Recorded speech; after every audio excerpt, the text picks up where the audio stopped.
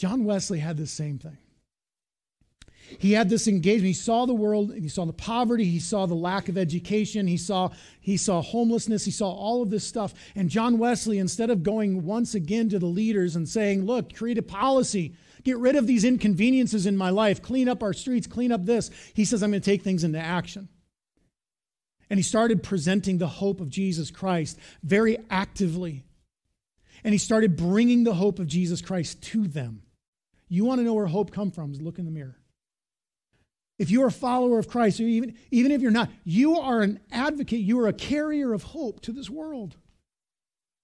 You are someone that can bring hope. It can bring a couch. It can help rebuild a room. It can sit with somebody over coffee. Dr. Pepper, whatever your drink is. You know what I mean. Right? You are the agent of hope.